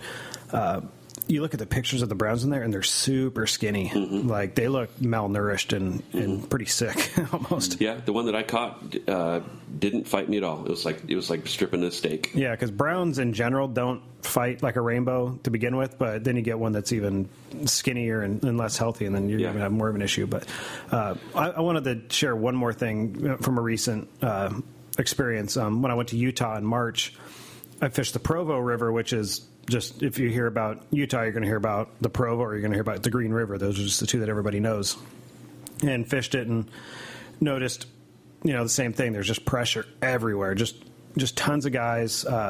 And, the guy who was taking me around was telling me, we'll get right up next to each other and fish. It's just part of the culture here because there's so many of us, especially during the summer. But there was still, every hole was full of 100 or more fish. I mean, there was just so many fish. And I was kind of wondering why that is. And throughout the weekend that I was working there and talking to a bunch of other people that have fished it, it sounds like the middle Provo where I was fishing the first day, I fished the lower the second day, but the first day was actually channeled at one point, like an irrigation channel. And the more popular that river got, the more pressure and the more advocates it had, the more pressure it had for something to change, and their advocates for putting the river back in its natural channel, which still existed. It just didn't have water in it. And eventually they actually re-diverted the river back into its natural channel, and the fish populations exploded. And it's amazing what fish will do if just given a chance to do it. So I thought that was kind of cool. And it's kind of the same thing where you got much more a fishery that gets more popular, more popular, more popular. I think that's one of the few examples I've seen, kind of like the Henry's Fork too, where it's the popularity that actually helped it. So it kind of fits into the theme of when's popularity beneficial and when is it when does it suck? Right. Mm-hmm. Well, if the state of Oregon is going to follow what we do here in the state of Washington, which I don't know that they will or not. I mean, this is about will the state allow the fact that they can sell a lot of licenses and a lot of supporting the local economies by killing this fishery and then starting all over, will that be the path that they take, or will they take a path of, maybe this is just a place where there shouldn't be fish to begin with because we're running out of water and it just goes away completely? Yeah, because it doesn't seem like there's a native fish population they're really trying to protect there anymore. Not that I know of. Yeah. But maybe we'll find out. Yeah. I have no idea. Well, should we talk to Chris Hunt about his side of the story? Yeah, let's segue into, we're still talking about that very same point. He's written a book called Fly Fishing Idaho's Secret Waters, and Chris Hunt is a National Communications Director for Trout Unlimited. So some people view, and in fact, when I spoke with Dave about this show, he expressed a very strong distaste for guidebooks or for books that that take the lid off of secret fishing areas. And what I was really honestly hoping to explore, and Dave, I'm sorry you couldn't make it, but what's the difference between a guide taking in people and having them tell everybody about it versus a person writing a guidebook and telling everybody about it? That's what we wanted to explore. So hopefully Chris will help us do that. And the fact that he's responsible for a lot of the branding and the messaging and the content for Trout Unlimited, which is a cold water conservation organization, does that mesh with writing books about secret places? So that's what we're going to explore. Sounds fantastic. We'll see. I'm looking forward to it. Yeah. Well, let's get him on the line. Okay. We have Chris Hunt on the line, and just a little bit of background here. Chris is the National Communications Director for Trout Unlimited, a cold water conservation organization, more recently famous for writing a book called Fly Fishing Idaho's Secret Waters. Chris, welcome to the show. Thanks. Famous is generous, but we'll go with, name on a book. That's close enough. Famous. Kirk knows all about that. Kirk knows all about that. Yeah. So what I wanted to explore today, as for the listeners that are still on the line and hearing this, is we talked a little bit earlier about how a guide in Oregon built a business and developed a fishery that resulted in a coming to terms of reality that it's no longer the way that it was because of all the people that fish it. And in your role at Trout Unlimited, and now contrasting that with your being an author that talks about these secret places, what business do people have? Do people have writing books about secret places, and does that destroy fisheries, or is there something else that's going on? That's what we wanted to explore. So welcome to the show. Well, thanks. Thanks for that loaded question right off the bat. We go right to the point. Yeah, you know what, though? I have a completely different perspective. And while I can appreciate, I guess the place to start would be at the beginning, where I have a few friends over in Boise who have, good-naturedly taken a few shots at me, calling me a hot spotter and a dirty hot spotter, a filthy hot spotter, other four-letter words that don't necessarily. But if you take a look, we're not regulated by the FCC, so feel free to say the words. Say the words. No, my boss might hear this. Nobody listens to the show. It's fine. Okay, that's good to know. Which is actually the reason I agreed to be on this show. We appreciate that. That's two cases of PBR. Where was I? Oh, shiny object. If you look at the book, there are 12. I've highlighted 12 places in Idaho. 12 places. There probably are 12,000 places to fish in Idaho, or at least closer to 12,000 than there are 12. I divided it up by regions, 4 regions, and did three stretches of water in each region. And one of the stretches of water, and if you don't want to hear these secrets, just cover your ears right now. One of the stretches of water was the entire southern stretch of the Snake River. Not because it's a secret, but the fishing for carp is somewhat of an unknown. And quite honestly, it's pretty fantastic. Derek loves carp. It's the closest thing you can get to saltwater fish without fishing in saltwater. Blah, blah, blah. They are incredible fighters, and they're discerning and difficult and challenging, and all those great words you use about trophy trout on Silver Creek or the Henry's Fork or whatever. But you are a hot spotter. Exactly. Maybe the money shot may not be as awesome, but one of the reasons, and I tried to outline this in the introduction of the book, was I live in a place here in Idaho that is still relatively intact. If you look at, central Idaho, that used to be the heartbeat of the Columbia River salmon and steelhead population. That was where the healthiest habitat still remains. The problem is we just can't get those fish back and forth to the ocean. But the good news is the habitat is good, and there are other things in there besides salmon and steelhead. And what we worry about, I think we, and I say we as the collective we in the conservation community, is that these places don't have the advocates they need. And frankly, the fish that swim in these waters don't have the advocates that they need. So if I can shed a little bit of light on a few places, and for clarity, I never once gave specific directions to any of these places. I simply gave a page in the Des Moines Atlas and Gazetteer and said, it's on this page right here. So when you're looking for, let's say you're looking for the Wind River as it flows into the Salmon River, which is on a certain page on the Des Moines Atlas and Gazetteer, you're probably going to stumble across 5 or 6 blue lines before you hit the one that says Wind River. Yeah, I'll say I was disappointed reading the book, Chris. I was expecting GPS coordinates and specific rocks to stand on. Well, I had you in mind when I wrote that, Kirk. I was thinking, if I don't put the exact GPS coordinates for the nearest convenience store where they sell PBR in 13 packs, then Werner will be disappointed. Yeah. So it was intentional. But there are a few places, like I even highlighted one stream that I've hiked into now twice, but just because of the timing or the water flow or whatever, I've actually never fished it. And my goal this summer is to find a way to fish Johns Creek, which is a tributary to the South Fork of the Clearwater. There's a big secret for you. I've never fished it. I've heard that there are bull trout and West Slope cutthroats and red band rainbows in there, but I have no idea. It's beautiful. I hiked 5 miles in there once in a pair of waders with Eric Barker from the Lewiston Tribune. We hiked back in there, stepped in wolf crap, saw tons of white-tailed deer, lots of elk sign, and the water was so high we couldn't even get to the water to fish it. So by the time we got back to the car and opened one of those PBRs, which was found in Candy Eye, Kirk, both of us were, we peeled off our waders and we've been, walking around in 75 to 80 degree weather all day in a pair of waders and peel those things off and your whole body smells like your feet.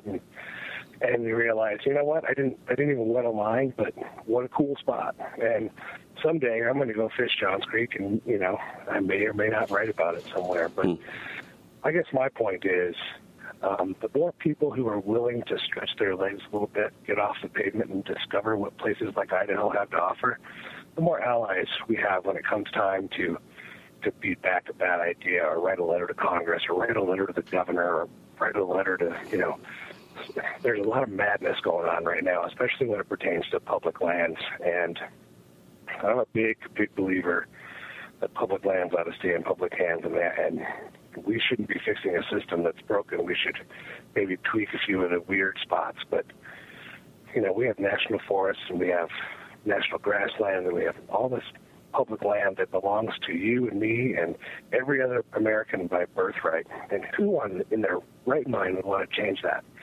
The challenge is showing people like us who get out and fish and like the backcountry what's there. And if we can get 1 or 2 extra people out there a year, and that's 1 or 2 extra letters to a congressman, then I'm happy to share 12 secrets in a state like Idaho. Yeah. So let's get back to the point you made of advocacy.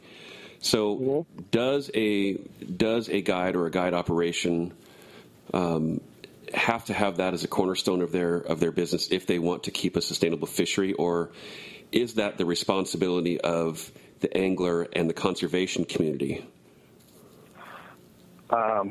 Is there a C, which is all of the above? Well, sure, yeah. I mean, I've been on many guided trips, and I've had different kinds of guides who have different levels of conservation acumen. Some of it is they just don't get it, but some of them get it to an extreme. Let me give you an example. Where I live here in eastern Idaho, the South Fork of the Snake flows, right through my town, and it is a beautiful, fantastic wild trout fishery, just full of brain dead with Yellowstone cutthroats that love to hit dry flies. It also has big, fat brown trout, and then it has a pretty robust population of rainbow trout.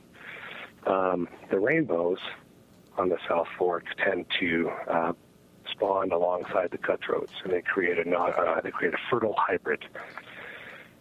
So what we're seeing is, what we have been seeing is the sort of losing that genetic integrity of those Yellowstone cutthroat trout that made that river famous. However,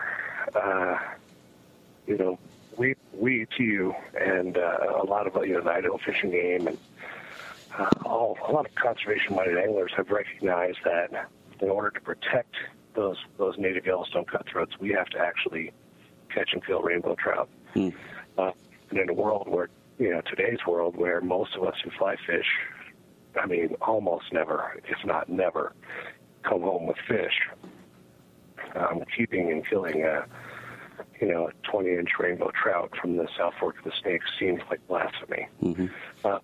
However, that's the right decision. That's the right thing to do.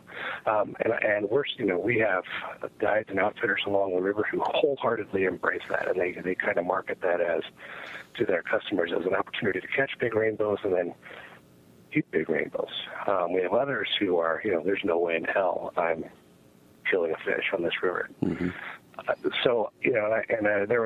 are other examples where the conservation ethic either goes too far or doesn't go far enough. I think the challenge for guides and outfitters who make a living on the resource is to find that sweet spot and understand that without intact habitat, their opportunity goes out the window. And without that opportunity, guess what else goes out the window? So there's a place for systems like, I think one of the coolest things that's come out recently along with the dam issue with that movie Damnation is it's not that we hate dams, it's that we love rivers. And that idea of, it's not that we don't love fisheries that are artificial, it's that we love fisheries that are wild more. So is there a place, and should we fight for places like the Oahe that get over publicized, overfished?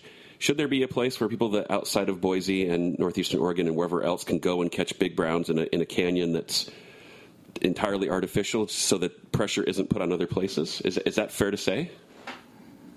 Sure. I mean, you looked at the Oahe is one example of a tailwater where trophy fish live, where if Mother Nature had her way, it would be full of, knowing that territory pretty well, probably wouldn't have too many game fish in it at all, maybe bass, smallmouth. But, there are contrived fisheries all over this country, ranging from the Chattahoochee River that runs right through downtown Atlanta. It's probably one of the best urban trout streams in the country, and it's in a state where, sometimes the humidity and the temperatures are in the 90s at the same time. And I've actually fished that river, strangely enough. Well, congratulations. Now you've just sold out Georgia's fishing. We talk about all these trout rivers, and I'm just like, yep, never been there. I'm like, oh, the Chattahoochee, I've actually been to that one, which is the most random one to have been to. Right. But there are rivers in Arkansas and Oklahoma and Missouri that are tailwaters. There's no way in hell those rivers would have trout in Texas without the dams behind those lakes. And of course, those dams were built for different reasons. They weren't built to make trout fisheries. That was sort of a happy accident. Now they realized, this is a bottom release dam. Let's put trout in here. They'll do well. And man, have they. Yeah. So you know what? I think, given the reasons for those dams and the construction of those dams and the fact that there are cold water fish below them, that's just, that's one of those things that, I think has just happened over time with the demand for, roadside fishing opportunity, et cetera. Yeah. I get the idea that the Oahe probably shouldn't be like it is. I mean, I'm sure there are people out there who think, that is a contrived fishery. Let's return it to its natural state, whatever that was before. But if that means, that everybody from Boise gets to drive to the Oahe and has to walk 50 yards to the river to fish, and they don't get into the backcountry, they don't pressure the Middle Fork or the South Fork. Some other names I should give up here. I'm just saying they're great places to fish all over this country, and there's sort of a flavor for everybody. I mean, I look at, all right, Kirk is a big fan of the Firehole River in Yellowstone National Park. There goes Wyoming. Firehole. The Firehole and the Gibbon come together and make the Madison. Those are three fabled Western rivers. But before, we took the white man essentially took over the management. That's offensive to me. Caucasian American. I apologize. I will say, pale face. We took over management of Yellowstone. The Firehole was not a fishery; it was fishless. Yeah. And the reason it was fishless is because it was thermally influenced, and in the summertime, and Kirk, you know this as well as anybody, if you showed up late in the season, it's terrible. It's terrible fishing. All the fish have gotten the hell out of there, and they're up in the tributaries where the water's colder.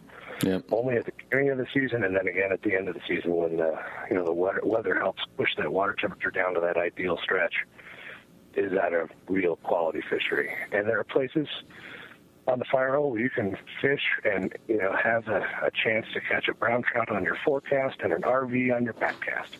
You can have. But then there are places where you can also walk 2 or 3 miles away and be into some really cool country that you can experience almost nowhere else on Earth. And there are big fat brown trout in there, some rainbows, and it's really good fishing, especially early and late in the year. But it wasn't a fishery before we messed with it. Right. And nobody in their right minds these days would say, you know what, let's get rid of that. Let's return the Firehole to its fishless state. Yeah. Or the Gibbon, or the Madison. Think about that. Madison is, there's not a native cutthroat left in the Madison, or a native grayling left in the Madison. You can still catch a whitefish every now and then below the lakes. I had a young couple from Texas on my boat a couple of weeks ago, and asked them about their previous guided trip experiences and which was their best experience they had. And the guy told me that he had 100 fish day on one of those types of systems in Arkansas, where all he did was catch big brown trout. And I'm like, wow, you probably didn't even have time to eat lunch. What'd you have for lunch? He said Subway sandwiches. And I laughed. Not brown trout? Right. Well, I laughed because, in my dry box in my boat, I've got, chairs and a table and a tablecloth and silverware, and I cooked them a nice meal in the river. We didn't catch 100 fish, nowhere close to that. But there are places where it doesn't matter what else you do if you can catch 100 fish in a day. Yeah, you can feed your guests. You can feed your guests Subway sandwiches. You can call them in the morning and say, "Hey, I'm planning lunch. What do you want from Subway?" There's fisheries that you can do that on, but and we have to appreciate those fisheries. It sounds like that you're saying or agreeing with me is that we have to appreciate those ones because they take a very valuable role in keeping the other places a little bit more wild. Yeah, I agree with that, but I also would add to that and say and try to encourage people to explore a little bit, and maybe that's just. I think all anglers are like that. Hunters, not so much, but anglers like to wander and experience new water and see new things and sort of check things off their list. I mean, how many of us in our head have sort of a species list? Oh, I've never caught a check, a horsehead jack or a permit or chub, a bull trout or a chub, whatever. I'm sorry, pike minnow. I almost said the other word, but pike minnow. We've already said it on this episode. I said it earlier. It's okay to say it. I said it. Squawfish. Oh my word! You know what's funny is before I 16th of American Indian in me. Back before I bought this house, my apartment was on a creek, an urban creek that was just stacked with those things. And you think when you think a place that's stacked with them, you think like, oh, they're going to be 8 to 10 inches long because that's usually the way you see them. I got them on the regular upwards of 20 to 25 inches. So I would actually, I would go out with a streamer, like basically like brown trout fishing and strip streamers to catch big pike minnow. And it was actually pretty cool. Huh. Do you want to? Here's another secret that is not in the book. I'll just share it with your listeners and their listeners only. So now's when you hit the record button, folks. The Payette River between McCall and south to Horseshoe Bend area is a great place to catch pike now on the fly. Like big girthy ones? Yeah, big fat ones that just, they're I would say there are probably too many of them. Yeah. So if either of you guys want to check out the secret fishery for 25-inch, why don't you just broadcast the name and sell that one out? Yeah, go for it. The Sammamish River. Oh, it's actually, isn't it the Sammamish Slough? It's officially the Sammamish River, but it's also called the Slough. Yeah. But there's only like 2 spots where they stack up, and nobody's going to figure that out. Yeah. Well, let's get back to our guest, Chris Hunt. One of the things, and I read the book, and I read it cover to cover. Thanks for including a lot of pictures for him. It made it really easy. Yeah, pictures are good. That helped. One thing I liked about it is that aside from, getting some good information, it's really well written. You're a good storyteller, and so I wanted to read just a little excerpt for our listening audience. Rashid. Typos. No, I actually did go through the book with a highlighter and a red pen and marked up some errors. He flushed it. An excerpt from Fly Fishing Idaho's Secret Waters by Chris Hunt with a foreword by Kurt Dieter. Rashid leaned against the wall in the VIP section, sipping on rum and coke and trying hard not to stare at Bria. Her short dress was hugging her lethal curves, and he wanted to take it off and wrap her cocoa legs around his waist. 50 Shades of Grey. I tell you what, I just saw that. I just looked online, and the sales went through the roof. So that's like 50 Shades of Grey, not secret fishing. So that's an actual excerpt from Chris's book. I may have actually. I think I grabbed the. I'm reviewing another book. I grabbed the wrong excerpt. Well, in all seriousness here, let's get back to something about conservation. That was pretty serious. Right, it is very serious. So let's talk about conservation. Yeah, conservation really quick. So it's my personal view that if you're guiding on a river, then you should be also heavily involved in conservation. If that's not part of your day, then you are doing yourself and your guests and the river system you're on a huge disservice. Yep. One of the things that Trout Unlimited is trying to do is to gain more members, because the more people that care, the better off it's going to be. So what role in your role as communications director for Trout Unlimited, what role does the local chapter, does the state chapters, all of that play? And what is Trout Unlimited going to do with books like the Secret Waters? Do you try to funnel people into conservation organizations with books like this, or what's the spirit of that?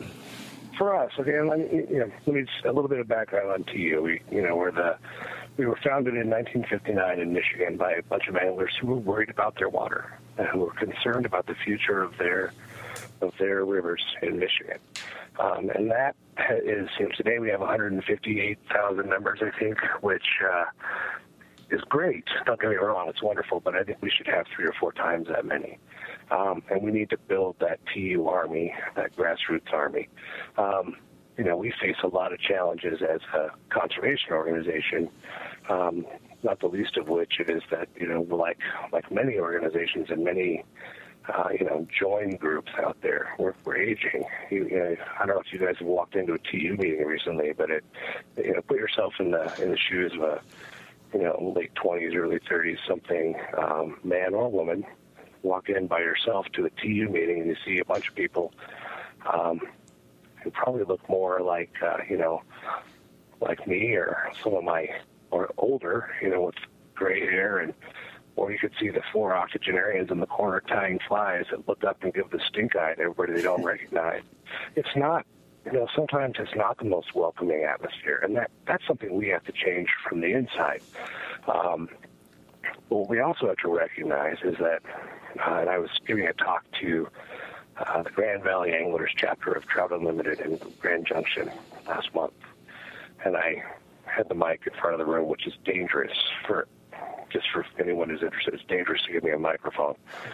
First, because it's shaped oddly, and I don't like having things like that so close to my face.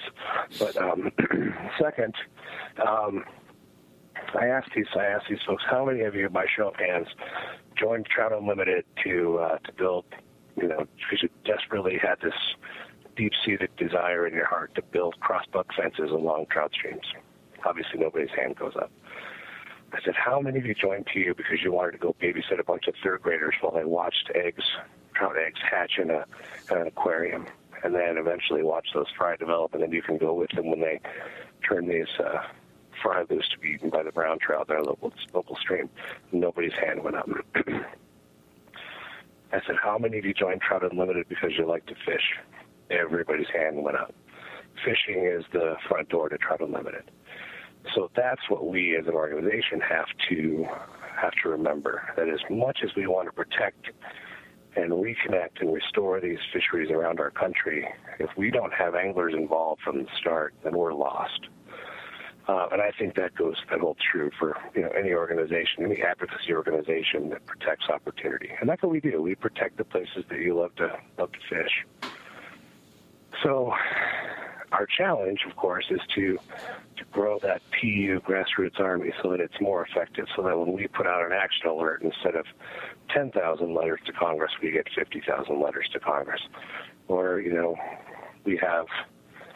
when we have chapter meetings, 300 people show up instead of 80 people, banquets and expos and all that stuff that's centered around fishing. That's our sweet spot. And if we can't, first identify the anglers and then, bring them aboard, the conservation thing can come second. I mean, we're full of volunteers who spend their weekends building those crossbuck fences or planting those willows or manning the kids station at the expo, or, working with third graders on trout in the classroom projects. They love that stuff, but that's not why they came to TU. And I don't think that's why many people join organizations. They have that protect opportunity. They have that love for the craft, for the pastime. The love for the resource comes next. And that's where we have to get more of those people who fish. And there are anywhere between 5 to 7 million people in this country who fly fish for trout. How cool would it be to have half of those people signed up for TU? Half of them write that $35 check every year. That'd be pretty sweet. Yeah, I think a lot of people worry that giving to large organizations means that their dollars doesn't trickle directly down into the resource. I know that there are some large organizations where you can donate and your money hardly gets to the cause itself due to administrative tasks and whatnot. But right. With TU, how much of my dollar actually makes it to the fish? We're a 5-star charity. 89% of the money at the TU goes to protecting and reconnecting and restoring the resource. That's pretty good. Yeah. Yeah. Is there something in the book that talks about any contributions to conservation organizations that in Idaho, or is there a cause that you wrote about in the book?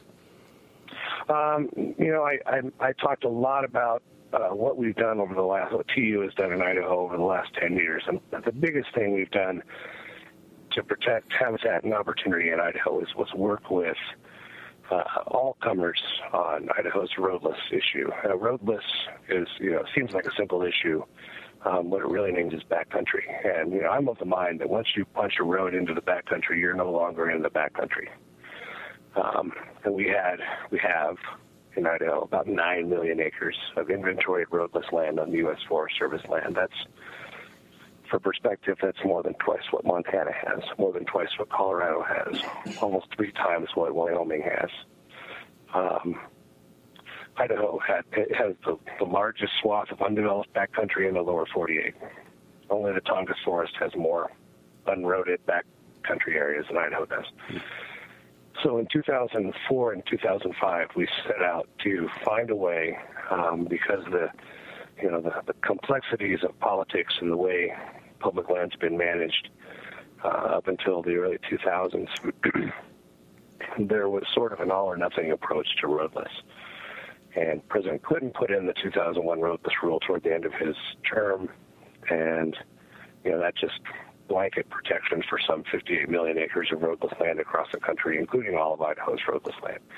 President Bush came in and in 2005 introduced a new rule that said, hey, you know what? States get to decide the fate of their own roadless lands. Only 2 states took them up on that. Idaho and Colorado. And both states now have new roadless rules that are probably better than the original one, because they protect these lands for the fishing and the hunting and the backcountry resources that they possess.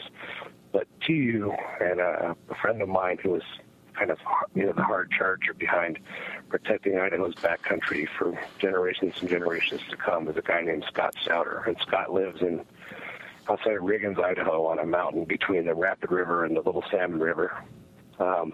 Both are excellent fisheries, in case you hadn't heard of those two before. Might as well add them to the book now, huh? Yeah. And we worked with, at the time, Governor Kemp Thorne had been appointed to the Secretary of Interior job, so we had a short time there, 7 months, with Governor Risch. And then, of course, Risch was elected to the U.S. Senate, and then Otter came in. And Governor Otter kind of left that roadless ball in Senator Risch's court. So Senator Risch and Scott Stouter and a lot of folks from various interests and activities and industries in Idaho, including mining, timber, cattle, obviously fishing, off-road vehicles, hunting, all got together in over a series of meetings held back in D.C., and one was held in, I think we had one held in Salt Lake City at a U.S. Forest Service office there for some reason, maybe one in Denver. They were held all over the West. And in time, in 2000, I think it was 2007, that Idaho roadless rule became the law of the land. And in doing so, we protected, 9 million acres of backcountry in the state of Idaho. And that's what this book is about. It's about the backcountry. And, you stretch your legs a little bit, you'll experience some things in this state that you can't find anywhere else. And that's what I really wanted to explore today, was the difference between, writing a book about secret places that are hard to get to and contrasting that with, guiding for 13 years on a system that now you lament having done so and telling people about it. So it seems to be the thing that the common factor is that you love a place and you want to tell people about it, but actually caring about it is got to be the second step after the first one. Yeah, well, if you don't have people who care about places, and you don't have advocates for these places when the time comes to fight for them. Yeah. Agreed. Well, we'll see what happens in Idaho, huh? Yeah. We're Oregon. We're gonna wrap this up, Chris. We definitely appreciate you coming on board and sharing your story with us. Yeah. Thank you, Chris. Well, thanks, you guys. I appreciate the opportunity, and for both your listeners, I hope they got a lot out of it. Right on. Yep. Thank All you, right. sir. Appreciate it. Yeah, take care, Chris. Yeah. All right, guys. Take it easy. Bye-bye. Wow, did you think he'd ever shut up? He wrote 3 books. Yeah, he's a passionate guy when it comes to conservation and what have you. Mm-hmm. And he does guide too, correct? I don't think so. No. Oh, okay. No, he wrote about places that he likes to go to and wants to go to. I mean, so not an official guide, but he wrote a book that guides you to things. Yeah, I don't think he would have time to guide, and I don't think anybody'd pay to fish with him anyway. He owes us. Well, I'll take the payment in beer. Yeah. Didn't we win some sort of bet? What was that bet about? No, I won the Super Bowl. Yeah, I chimed in because you were betting PBR. Yeah. Are you guys betting on next year's Super Bowl with him yet? If he stays a Broncos fan, he's going to lose again. Yeah. Well, you'll have 2 games preview. We'll see. In the regular season. Yeah. No, 1 preseason, 1 regular.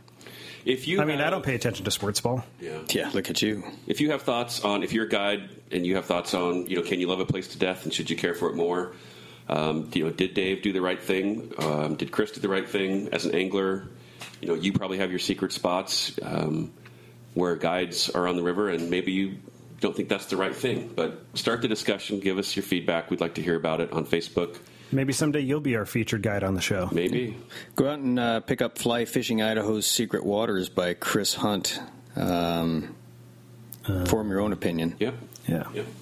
And I got to say earlier that I mentioned that the foreword was written by Kurt Dieter, and I want to apologize. That's Kirk Dieter. Did you have some other excerpts in there you were going to share with us? I don't know if we got to them during the interview. We can discuss them amongst ourselves. Well, pretty much that was the only one. The night before, he couldn't sleep. The thought that she actually needed and wanted her flames of desire extinguished prevented him from resting peacefully and filled his mind.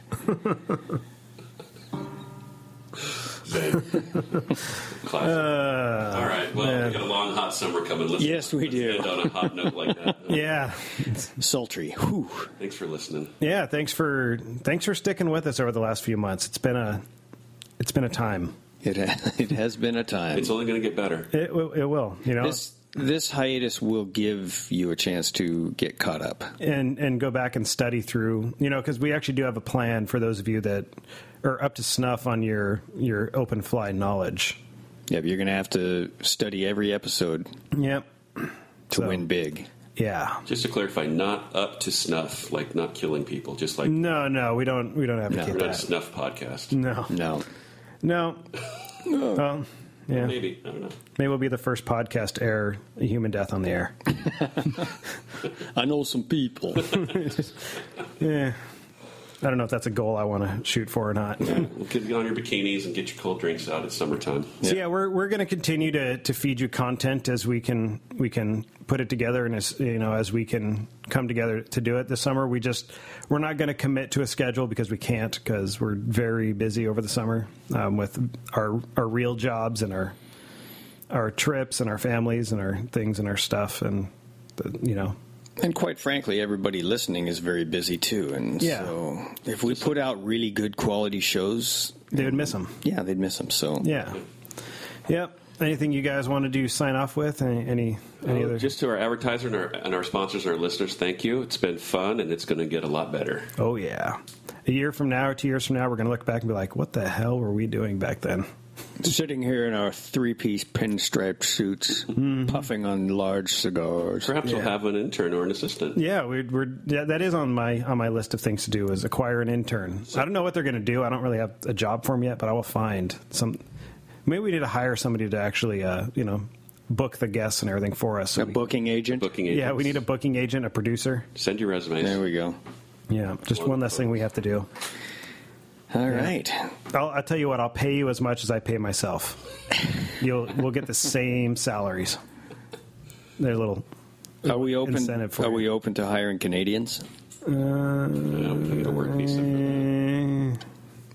don't think so. Okay, keep it inside the borders. Yeah, made in America. Yeah. They took their jobs. They took their jobs.